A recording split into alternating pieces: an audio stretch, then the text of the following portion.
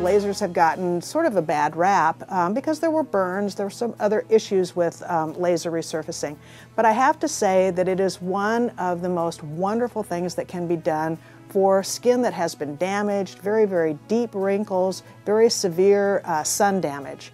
There are things that can be done that are much less invasive, but when it gets down to skin that has been badly damaged, you really want to resurface the skin. So what you're trying to do is take off the top layers of the skin, obviously not all of the skin, but the top layers to get down to the part where you have the best blood supply and the new growth of skin is going to grow back out. And as it heals, it contracts and contracts away some of those wrinkles and makes a smoother, younger, brighter looking skin.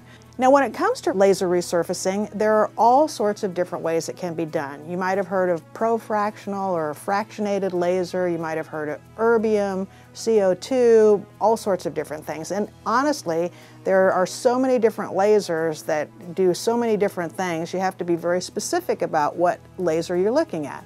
There are lasers to treat redness of the skin, lasers to treat brown pigmentation, lasers to help with wrinkles, and lasers to help tighten the skin. When I do a resurfacing, for example, that's to help take away some of the lines and to tighten the skin a little bit.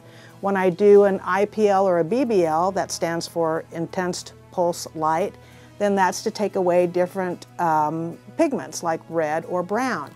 And then there are different depths to which you can go. Let's say a person only has a day of downtime. Well, we can do a real light laser resurfacing that brightens the skin and makes it prettier. Let's say they have 3 days downtime. Okay, I'm going to get a little bit deeper so I can get a little bit more therapeutic.